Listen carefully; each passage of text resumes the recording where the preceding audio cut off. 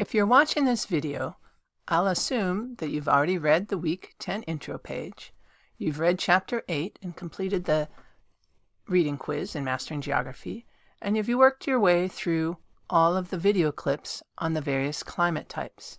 And now you're on this video clip, how to classify climates, i.e. how to do the assignment. You can see that the assignment is shown right below here. If you want, you can pause the video and go open the assignment. That might be helpful. Or just continue watching the video here and you can open it at a later time. You'll notice there's also 4 documents listed down here. These are all linked into the actual assignment, so you likely won't need to access them directly from here because you can access them from the assignment. I'm going to go ahead and click on the assignment. And there you see it. So the assignment says use the flow chart provided, right here, to classify the 8 weather stations and determine their locations. Follow the instructions below. First, I ask you to read all the video or watch all the video clips first. Hopefully you've done that. Then you're going to open up these 2 documents. One of them is the flow chart you're going to use to classify climates here and on our next exam, and the other is the actual weather station data for the exam. Let's go ahead and open these. First, the flow chart. I'm actually going to open it here as its own document. Save it off to the side. And then also the weather station data sheet I'm going to open as well. And again, save it off to the side for now. Let's take a look at those documents that we just opened up. The first is a flow chart that we're going to use to classify the climates for the weather station data that I give you. There's 2 pages. The first page is going to be most useful and you're going to use for every station. The second page is only for the B climates. And you'll see that later. Important notes about this flow chart: you always start at the top. And the first thing you do is determine if your weather station is an E climate. So you work your way through here. An E climate if the warmest month is less than 50 degrees Fahrenheit. If not, then you move on down the flow chart. If it is, if those conditions are met, then you go over here and figure out the second letter, or in some cases the second and third letter. The other document that we opened is the actual data for the assignment. There's 8 stations, 1, 2, 3, 4, 5, 6, 7, 8 different weather stations, and I've given you monthly temperature and precipitation data, both in the metric system, System International, and in the English system. Okay, so we have our temperature and precipitation data, and we're going to use this data to determine the climate type using the flow chart. Once we know the code for the climate type, we put it in here, and we can also name the climate, if it's tropical wet or Mediterranean or whatnot, and then we're going to give a brief explanation of why it is that type of climate. As a hint here, you can basically just look at the letters that you get in the climate code and define each letter for your explanation. Then lastly, once you've figured out all 8 weather stations, then and only then, you're going to go back and try to figure out the precise location. There's 8 cities that I've listed here, and you're going to match the city to the location. What I recommend that you do, again, is first you're going to do all 8 climate typing exercises, and then plot each of these locations on a world map. And then you can use some logical thinking and the process of elimination to determine which climate is which. We'll come back to that in a few minutes. But first, let's learn how to use the flow chart. Let's get started. We're going to start with station 1, and I'm going to go through this whole example with you. The first question on the flow chart determines if it's an E climate. An E climate is if the warmest month is less than 50 degrees. So let's check that. Let's find the warmest month in Fahrenheit. Oh my goodness, look at all these temperatures. They're super hot. I can pretty much tell you right now it's not going to be an E climate. In fact, you can probably guess which of the main climate types this one's going to be just by the very warm temperatures year-round. But anyway, right now we're looking for the warmest temperature. Here it is, 86 degrees. That is certainly not less than 50 degrees. So it's not an E climate. And really, hopefully you're thinking it's an A climate. Look how warm it is. This has got to be near the equator somewhere. So it wasn't an E climate. So if not an E, then move on to the B climates. So let's check out the B climates. If precipitation is less than 30 inches per year, then use the charts on the back to determine if it is a B climate. If the precipitation is greater than 30 inches per year, then move on to the A climates. Okay, we got to figure out if precipitation is more or less than 30 inches a year. Precipitation, our total, 82 inches a year. Oh my goodness, this is not a desert. All right, let's go back. So the precipitation was greater than 30 inches per year. We don't have to worry about it being a desert, and we're going to move on to the A climates.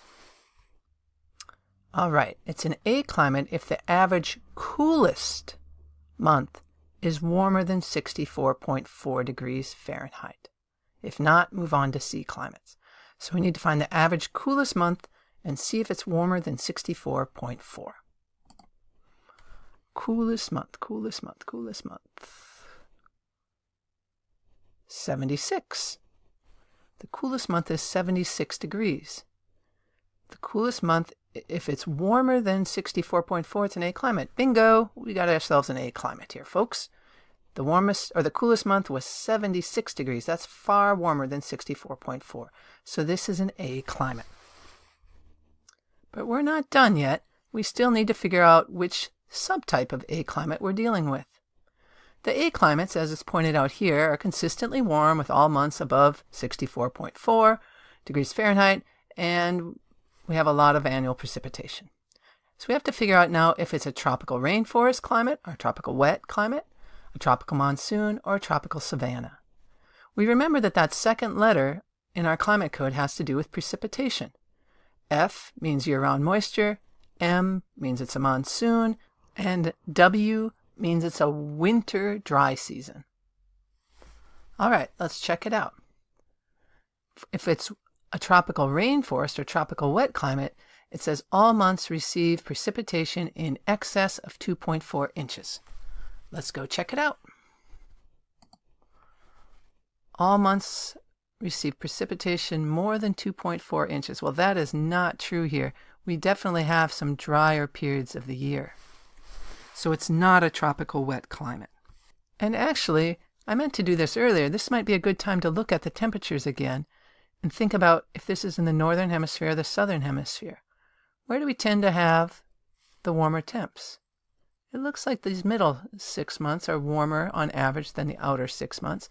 So this must be a summer period here, which is in northern hemisphere summer. So this is a northern hemisphere weather station, likely. And you'll notice that they get a lot of rain in the summer. So they have a winter dry season.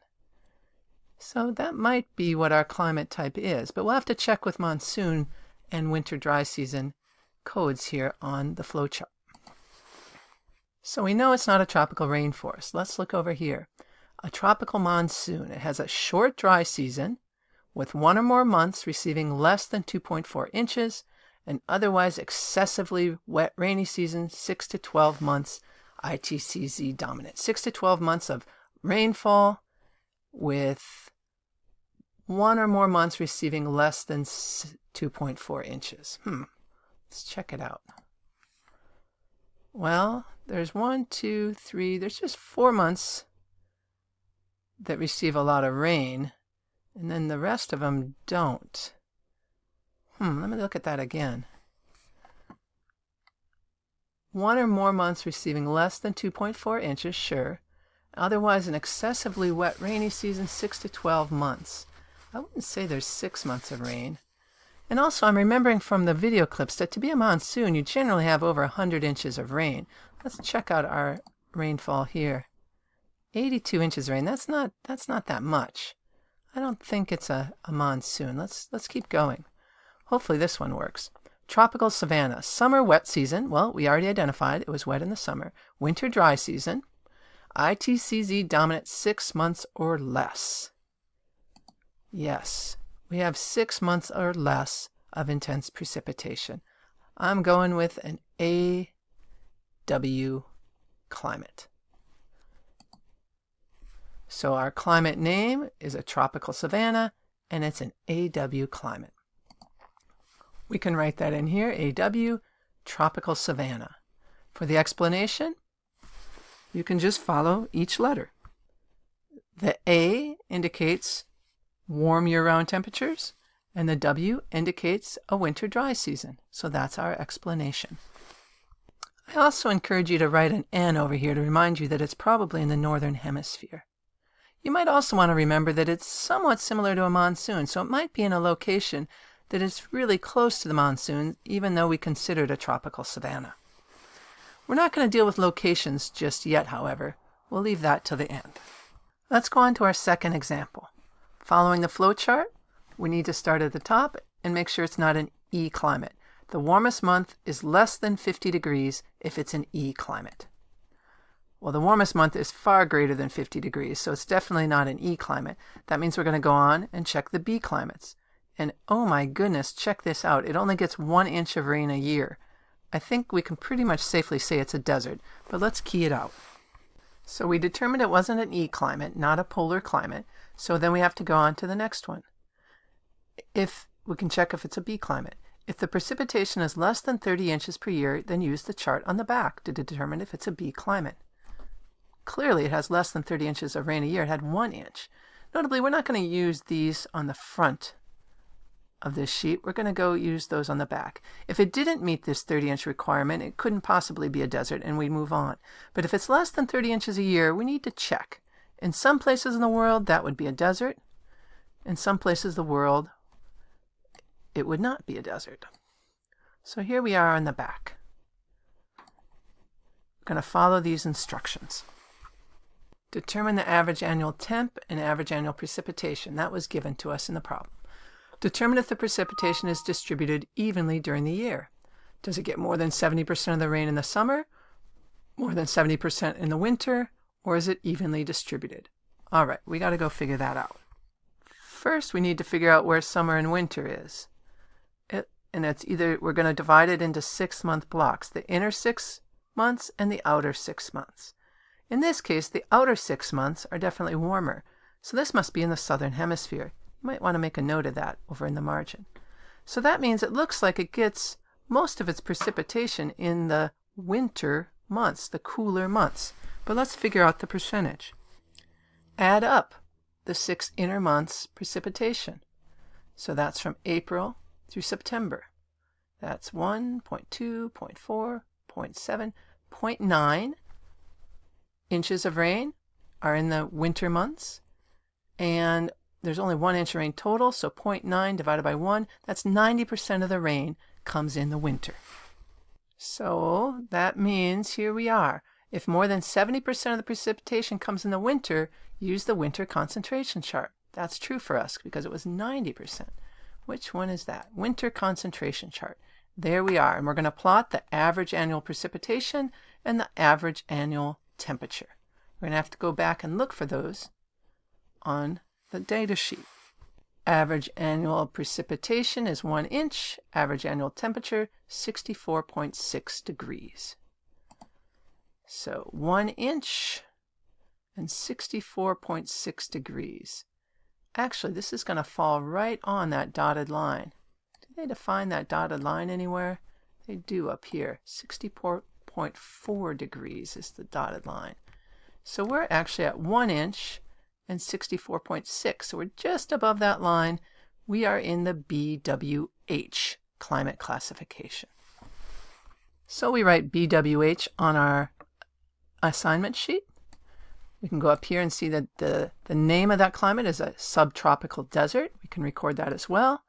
And then for the explanation, we define each of these terms. B means dry, W stands for Wüste, that means dry as well, and H is hot. This is a true desert, a hot desert. One last comment. If when we plotted it, it would have ended up over here, then we would have gone back to the flowchart to see if it was an A, C, or D climate. we would have simply moved on down the flowchart.